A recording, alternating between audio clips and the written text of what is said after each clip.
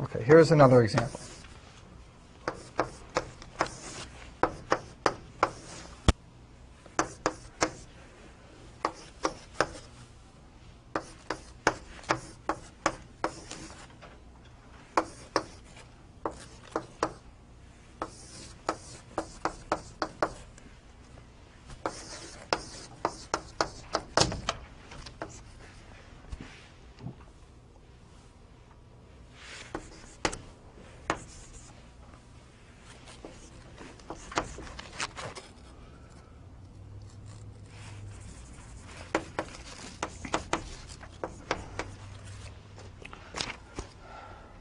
Okay, here's a finite state machine. And I think in this example what I'd like to do is do the dependency graph simultaneous with this. So we see them both being constructed, and we'll have a whole picture when we're done. And I'll try to keep it very neat so everybody can follow. But I need you guys to help me construct it, number one, because it'll keep you concentrating, and number two, it'll stop me from making any careless mistake. So here's what we're going to do. We're going to start off by creating a set of nodes here that represent distinguishable pairs. So what are in that list? What are distinguishable? Final states are distinguishable from non-final states. So I get AE, BE, CE, DE, and same thing for Fs, right? AF, BF, CF, and DF. Those are all the states that are distinguishable to begin with. And if I put them in this picture, where do they end up? I'll put X's in this picture on these pairs. Where are they? Yeah, so describe it for me. Help my brain. Down the F column. That's what you said. ABCD down the F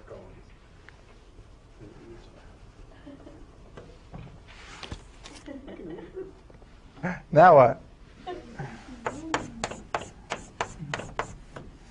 Is that it? 8 out of 8? Thank you, Chris.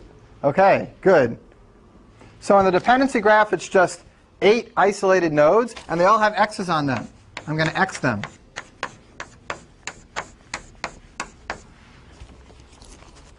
I think this kind of masks what's going on, and this shows it. It's really a graph searching problem, and this makes it seem magical.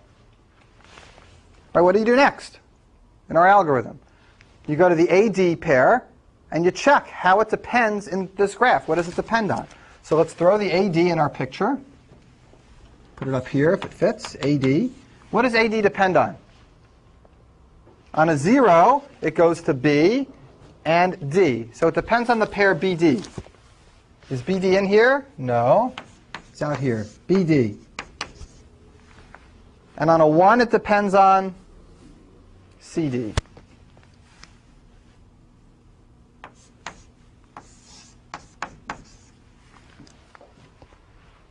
In our algorithm, what do? We basically just looked at a piece of this graph. We noticed that if there were x's here, this should get x'd. But there weren't x's here. Now, there might end up being x's there later as we look at the rest of the graph, but we haven't seen the rest of the graph yet. So we're going to have to remember that if they got x's here, we have to propagate those x's back against the arrows. So we look in BD and CD, and we put in each one of those AD. Okay? That's how we remember. That's our backtracking mechanism. And now we move on to AC. What does AC depend on? On a 0, it goes to BF. Well, for the first time the whole day, we actually got a success, right? AC goes to BF. B and F are distinguishable on the empty string because it's a final and a non-final. AC is therefore distinguishable on the string 0. Getting a 0 from C, you accept. Getting a 0 from A, you don't accept. You can't possibly have those be the same room, where walking out the 0 gets you into the treasure, and walking out the 0 from this other room doesn't get you to the treasure. They're not the same room. So these have to be distinguishable. So AC gets marked. In my dependency graph, I can still put the line in. Where does the line go? BF, which is, well, I promised it would be neat, and I lied. It'll be as neat as I can make it. AC goes to BF. Now, in this algorithm, we don't bother checking the 1 once we get a distinguished state. If it's distinguished on the 0, fine, we're done, go on. But to complete the dependency graph, we really should check the 1. And AC on a 1 goes to CD, which is here. In the algorithm, we would not go ahead on the CD line and put AC, because AC's already been X. There's no reason to go ahead and add it there. And if you're saying, hey, what if I had looked at the 1 first?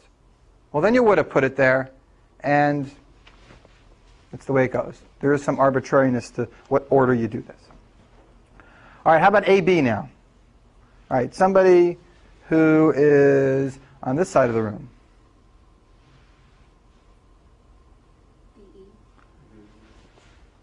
BE.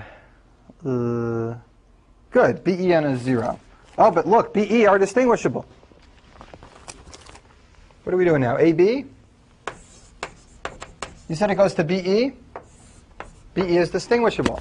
There's an X. It connects. So AB, therefore, gets an X. What about the 1, just for completeness, Sharon? Where does the 1 go on an AB? To CD. Back here. Good. There's no reason to check it, is there? No reason to check it. No. Except that I want to make this whole dependency graph complete when we're done so you can look at it and see what it means.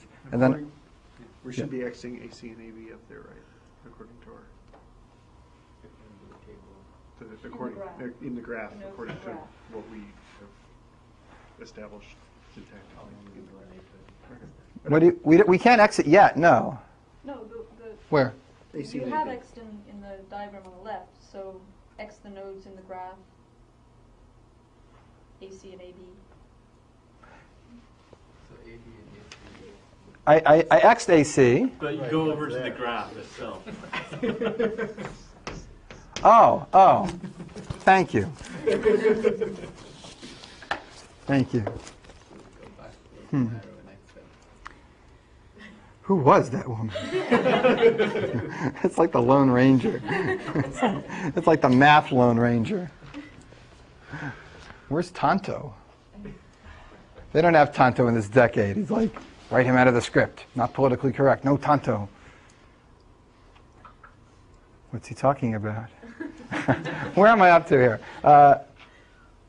BD, we're up to here? Okay, let's look at BD.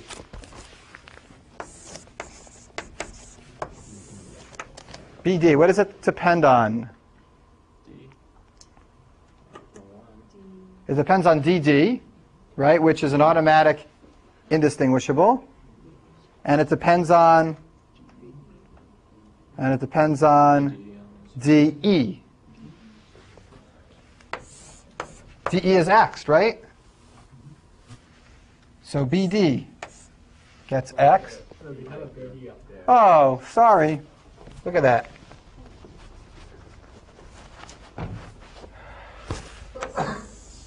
I'm glad we do, because as you can see, this X back arrow has to propagate back to this. If we had seen the graph, you can just see, oh, we'll go back on the arrows and propagate. But we're looking at this graph in pieces before we saw all its connectivity. That's what this funny picture represents. So we remembered that if BD ever gets an X, we remembered that over here, go back and have AD get an X. So this gets an X, this gets an X, and I crossed that out, I did it.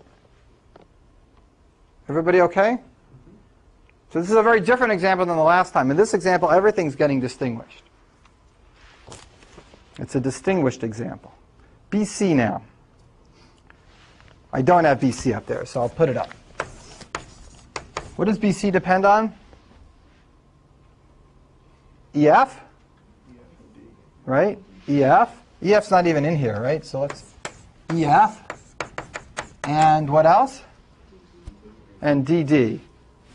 Well, did we do EF yet? No. So over here we put in BC.